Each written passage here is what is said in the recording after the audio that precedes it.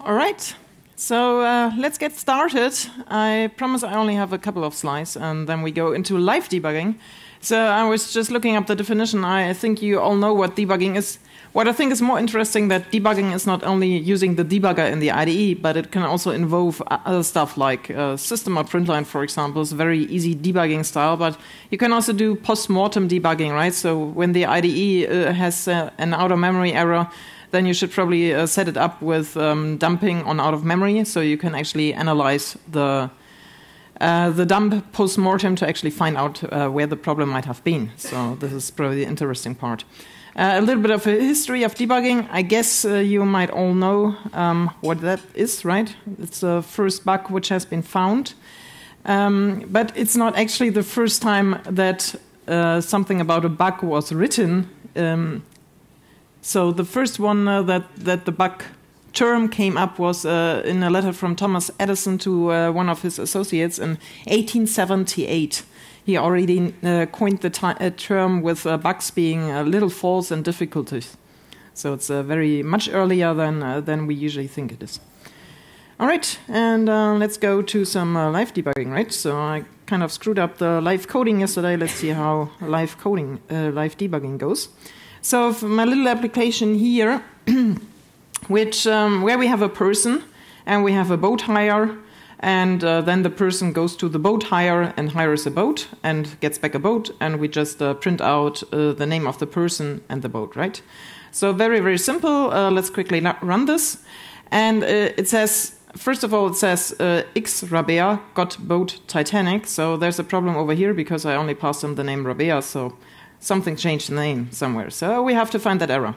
So let's go into debugging mode. And what I actually did over here is, usually when I go to debugging mode, I sometimes forget to set my breakpoints, right? So you can set up your launch configuration to actually stop in the main method right away. So to actually reach the run method, we're now going to step into that and step over. And now we want to have a look, okay, how did we actually initialize the person over there? And let's have a quick look at the variables. I'm sorry, it's very, very small, but so what we see over here is it's the person, and it has an ID over here, right? Because I don't have a print line two-string method in the person. So what we can do when we are using objects which don't provide a two-string method, we can just right-click over here and say we want a new detail formatter. And please, for this object, always print out the name and the age, so we can actually see that. And now we have, for the value, we have name and age here. I actually have another column over here, which still gives me the actual type, so I don't miss that information over there.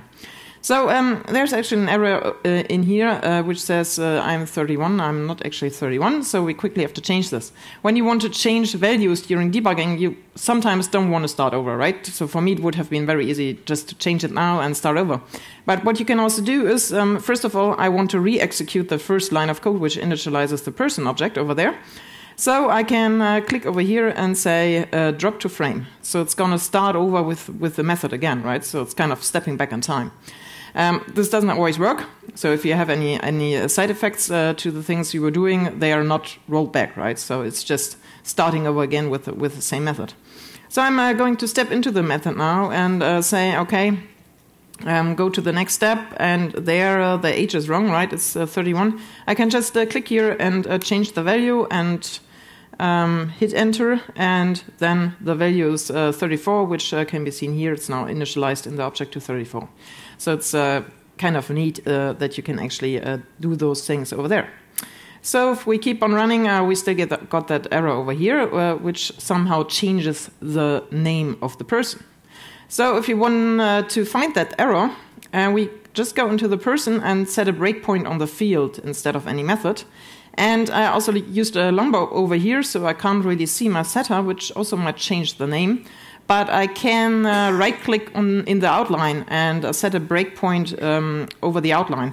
So this also works if you don't have the source code of a method. Then you just go to the outline. If you are trying to debug some library, you at least can see the parameters which are passed into the method. So it's quite convenient if you do that over the outline.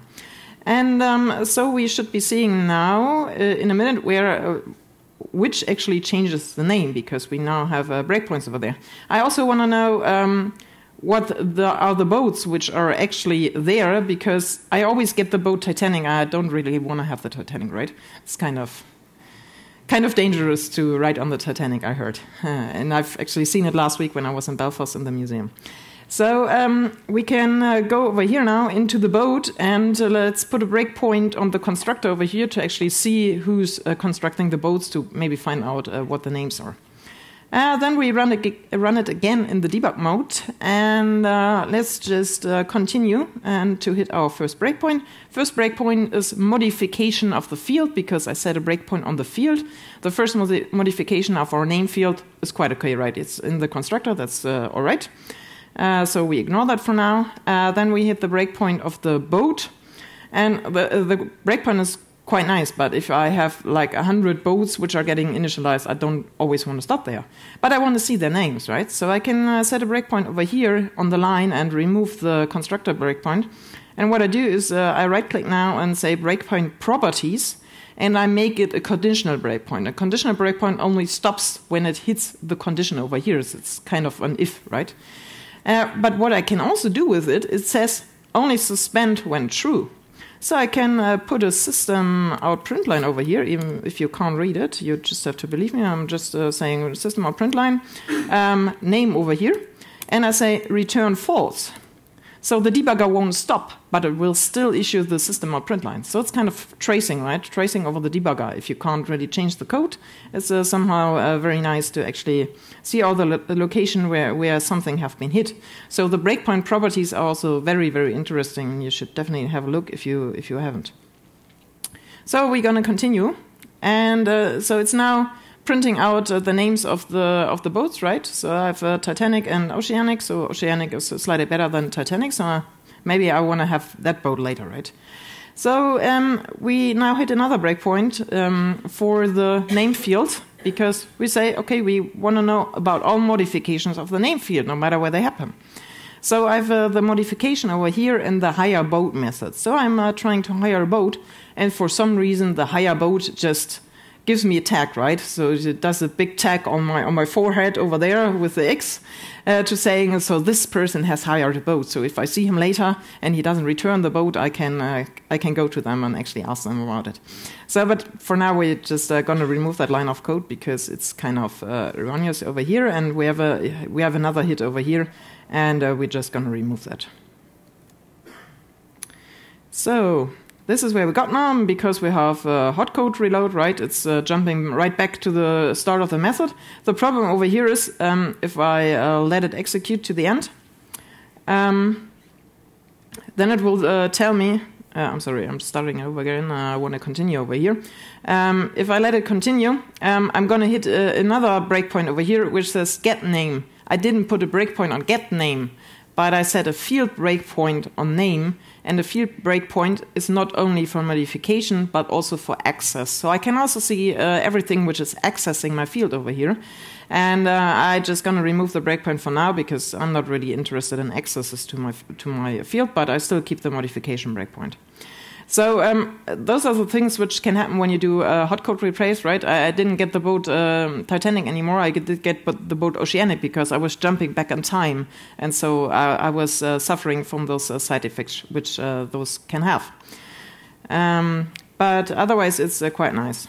So let's execute it again. I still got the boat Titanic in a normal application run, and so let's see if I get another boat, if I just return the boat, because I don't want to have it here.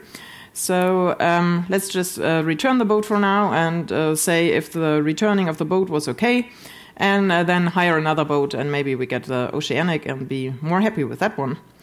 And so now we're hitting an illegal state exception, which says, I'm sorry, only one boat can be hired at a time, but I just returned the other boat, right? So there must be an error in there. So let's see, we put a breakpoint on the exception, which is very convenient that you can actually click on it and it will directly add a breakpoint. Otherwise, you just go to the overview of breakpoints over here and hit the button add Java exception breakpoint, and then you just, for example, have a null pointer exception breakpoint, which you can also set like that. And So let's go on and debug our code and see where we hit actually the exception over there. Let's continue debugging and make the code bigger again. So we still have those access breakpoints over here. I'm just going to delete it for now because we don't need it anymore. And then we're hitting the exception over there. So let's inspect what's actually happening here. So from the available boats, I get a new boat.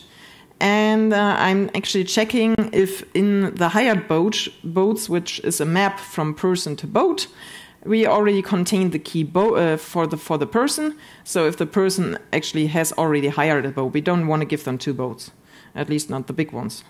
And so what I'm probably interested in, what's actually inside of the hired boats field at any time. So I can put a watch point over here, and watch points are in the expressions view. In IntelliJ, they are more in the same view like my usual variables, which is actually nicer, but for now we're just going to go with that. And when I actually click on that and expand it, it's going to show me a lot of internal information about the hash map, which I'm not really interested in. So here's a nice button over there, show logical structure. So we just going to hit that.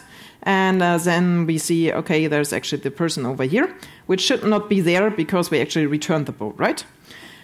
So probably there's something wrong in the method over here, which is called return boat. So we're gonna put our breakpoint over here, and we just go back in time and say, okay, run all the stuff again, and let's see how it goes. So over here, when we return the boat, we expect when we actually hit the end of the method. So we can directly go here without putting a breakpoint. I can just say run to line, and I'm actually hitting that one. So hired boat should actually be empty. I can check now, actually in the quick view, and it's not empty. And what I can also do is in my variables overview, I can say, okay, I don't want to only see the person over here. I also want to know if there's still some references to the person. And then I have a new node over here and see, okay, the person is still referenced by the hash map, which shouldn't be the case because I already returned the boat. So to make it short, there's an error over here. It says get instead of remove. So we just can fix that and say, okay, remove that one over here. And if we then run to the line, we can see now there's no reference left over here, and our hash map is empty. So we actually kind of fixed the code over here. So if I run it again, it still says I still get the boat Titanic because there's another error over here which says push instead of offer, but we're not going to fix that right now. So let's see actually how currently it works to concatenate strings. There's always a lot of topics about concatenating strings. So if we want to know how it works right now, we just put a breakpoint over there and go into debugging mode and remove the method breakpoint over here and actually step into the system out print line, right, to see what's actually happening inside. If I step into that, I get to the person get name because it's the first statement that's going to be executed. I'm not really interested actually into stepping into getters and setters because they are kind of, usually if they're simple, not really informative. So I can say, okay, step filtering, filter simple getters and setters. I don't want to step into them, right? So if I go on and execute that again and step into that, now I'm landing in the string builder method, right? So I'm just skipping over that stuff. So there's another example I want to show, which is has to do with concurrency. So I'm quickly going to execute that now and explain to you what it does. So we have 2 bank accounts over here, and there's a bank transfer between the 2 bank accounts from one to the other, about £50, and it should actually execute the transfers once per second, but it's only executing one of them, no? And the application is still running. It should be finished by now. So there's something wrong with that. And if I go to debug mode, I don't set any breakpoints over there. I just go to debug mode, and it's still running, so it has the same result. I can just suspend the operations over here. That doesn't really show me much, but there's another nice option over here, which says show monitors. I go to show monitors, and immediately the 2 threads over here become red. And now I can see actually the monitors. So one of them owns the bank account with ID 25 and is waiting for 26. And the other one owns 26 and is waiting for 25, actually. So this is quite convenient to actually finding deadlocks. They immediately become red over there.